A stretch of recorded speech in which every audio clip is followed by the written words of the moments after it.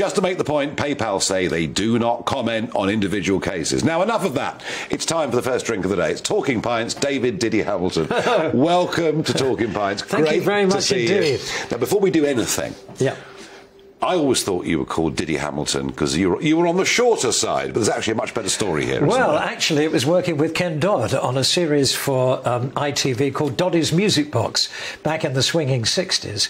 And it was a show that featured some of the pop stars of the day, people like Dusty Springfield, Matt Monro, Billy Fury, dotted between which was sketches with a repertory of actors. And I was the interviewer, the straight man, if you like. And during rehearsals, for the first time, I met Ken on the set, and he realised that he was a few inches taller than me, and he saw me as his latest Diddy man. So during rehearsals, he called me Diddy David. Yeah. And the people who were in the studio, the makeup artists, the props boys, the cameramen, all chuckled to see their announcer, because I was an announcer at the time, being debunked in this way. And in fairness to him, he took me to one side afterwards, and he said, "Do you mind me calling you that?" He said, "Because if you do, I won't do it anymore." And he said, "If you don't mind, I think it'll stick." So I said, "I don't mind," and I've been stuck with it now for 55 years. Doddy made you Diddy, and yes, that's what everyone knows you are. Now, a remarkable career. I mean, you start off with British Forces Broadcasting Radio during national service, and here we are, 63 years later, and you're on Boom Radio, which I understand is going quite well. Yeah. And in the intervening years, you've done television, you've done radio, you've done Top of the Pot. I will come to all of that. But what really interests me, David, is actually, you've got a PhD in organic chemistry. I mean, you're a scientist. You're a man whose career was going to be devoted to looking at curing diseases and all the rest of it. What happened? Well, as you mentioned, I was called up for my national service in the RAF. I had been working as a scriptwriter at ATV, and I was posted to Germany. And the local radio station there was the Cologne end of Two-Way Family Favourites, which was the big record show at the time. So I went to see the boss there. I'd only been in Germany for a couple of days, and I went to the studio in Cologne, and I said, "Look, I'm a writer. Can you use me at your station?" So he said, "Well, we don't actually employ writers, but we do need somebody to read the football results." So that was the first thing I did, and I knew it was all about inflection. Crystal Palace 1, Fulham 2. Sorry, Nigel. Sorry. It's all right, I got it. We're going to come back to Fulham, don't worry. That's in Dreamland. But I mean, you could have been, you could have spent this career, as a scientist, as a medical researcher. And Where have you got that from? Yeah, well, that's what I've been told. Is it wrong? Yes. Is it? Well, I was never academic in any way at all. No, really? Well, my father was a journalist, and we're a writing family, so I was a scriptwriter. And I would still have been a scriptwriter had I not got to Germany.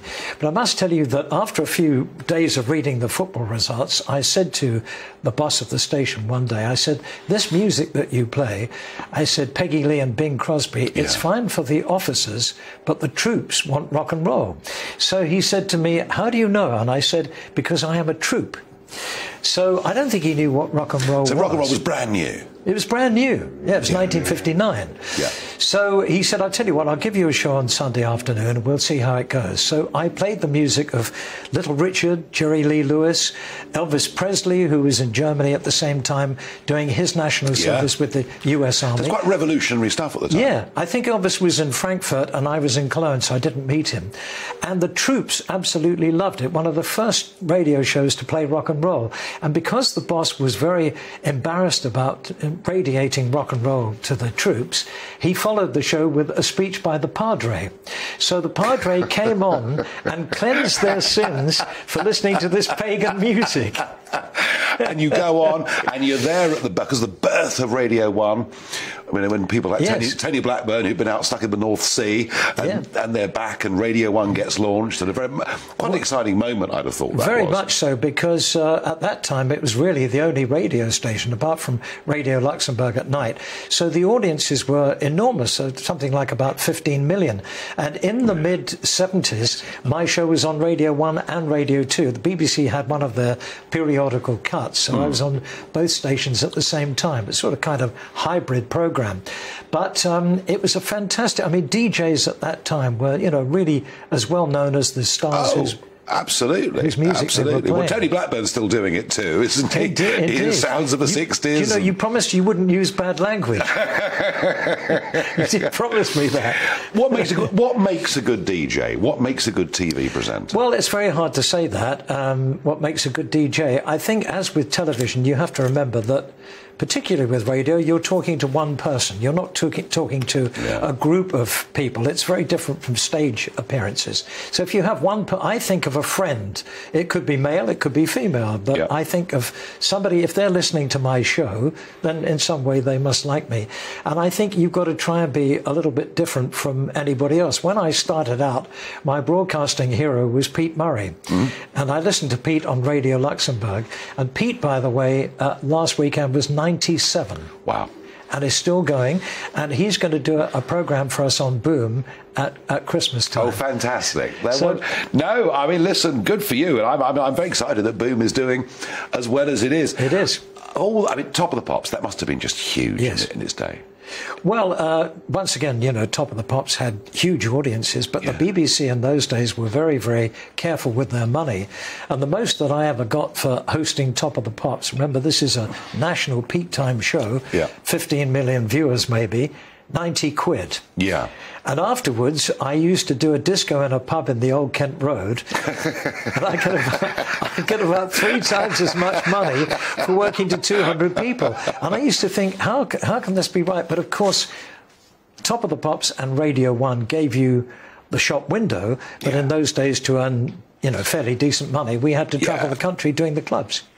Or speaking engagements or whatever. Yes. I mean, David, 63 years you've been doing this, 63 years. You show almost no signs of wanting to slow up in any way at all. No. You're still busy as hell. Do you still enjoy it the way you used to? I love it. I really love my work. I mean, why would I retire? I think you only retire from something that you don't enjoy. But a job that, I mean, I love to go to work. I mean, I'm actually broadcasting from home now. We started during lockdown, and we're all broadcasting from home. I think a lot of people are getting an idea now. They don't need, particularly with radio, they don't need studios anymore. You can do it from your attic or your shed in the garden. But so, I don't have any travelling. But I remember a quote of the great George Burns, who, worked well into his 90s. And he said when he was 90 odd, getting on for 100, he said, "You can't die when you've got another booking." Yeah. And I've got plenty of bookings. Yeah. He also said on his 100th birthday, didn't he? If I'd known I was going to live this long, I'd have looked after myself. With a big cigar and all the rest of it. Those quotes of those old pros are just wonderful, aren't they? I mean, I love them. And of course, I work with Doddy, I work with Tommy Cooper and Benny Hill as well. So I had the privilege of working with some of the great comedians. I remember a sketch I did with Benny Hill. You would love this. It was a male beauty contest. I was the compere with Dickie Bow and the smart whistle, and he came on in lycra shorts, and he gave me a wonderful line, and I introduced him and I said, "Please welcome our first contestant, Ivor Biggin from Mill Hill." And Benny came out and he said, "No, I'm Ivor Mill from Biggin Hill." No, well, you were involved in all of that, and Tommy Cooper, wow, that must have been a real honour to work with him. Tommy Cooper, I mean, there were some great stories about Tommy. Like a lot of comedians, he was a little bit tight. They're all a little bit careful with their money. And apparently, whenever he took a taxi, he would say to the cabbie at the end of the drive, "Have a drink on me," give him a tea bag. So you can imagine when he got, never guess who I had in my cab today. Tommy, did he give you a tip? Yes, love. David, I mean, and Fulham FC, a big passion. We sort of teased it earlier, didn't we? Yes, Fulham FC. And you've been there as an announcer. I was a Fulham supporter from the age of about 8, and then I was a director of the club in the 70s, and then during the Mohammed Al Fayed era with your friend Michael Cole, who's been on the show a lot. He was there. He was, I think, Mohammed Al Fayed's PR man at that time. I was the match day, what was called the match day MC for 18 seasons, during which we had 3 promotions. We had a European final in Hamburg where I got stuck on a cherry picker. They put me up on a cherry picker in front of the Fulham fans behind the goal, and it was very nearly kick-off time, and the thing shuddered and it wouldn't go down, and I don't like heights, and I thought, I'm up here for the night. You know, it was a nasty moment. But Fulham have very kindly, they do a thing called Forever Fulham, where at half-time they get ex-players come on the pitch and they give them a special award. And once a year they do it for non-players. And in a couple of weeks' time, they're giving me the Fulham Forever Award on the pitch. So I'm really... Fantastic. It's the Bournemouth game. I'm looking forward to that. Yeah. Now, you've had a medical diagnosis recently, but as with everything you do, you're just carrying on. Well, this is why I'm drinking water today. Yeah. I just had a routine blood test, and they told me that I had a blood condition called PV. That's the abbreviation of it. And basically, I've got too many red blood cells. The problem is, Nigel, I'm too red-blooded. I've known this for a long time. He's used that line before. It's been confirmed by the medics. Anyway, I've got to say that the NHS have been fantastic. Good. I was rushed into hospital in Guildford, and they're all on the NHS. They've been absolutely terrific. And what they do is they take blood from you, and they take a pint of blood from your arm. The only problem is that my veins disappeared many years ago, and they've had trouble taking blood. So I said to them, the problem is you can't get blood out of a stone. I said, ask my wife and she'll tell you. But anyway, what they do now is to save doing that, and I came out there with like a sort of, you know, all these like a hedgehog with all these pricks in me. Pardon the expression. That's all right, we'll live with it. Yeah. What they do now is they put me on chemo, so I take chemo pills, and the only side effect I found is that I do get a little bit tired, but apart from that, I've been fine, and I drink a lot of water. Yeah, so well, Diddy Hamilton, it's an absolute pleasure to have you on Talking Pints. Fantastic career. Thank you very much. You've clearly loved every minute of it. You're clearly still loving it. You brought great entertainment to huge numbers of people. I thank you for coming. The first 60 years are the hardest. Okay, I'll remember that. That's it from me.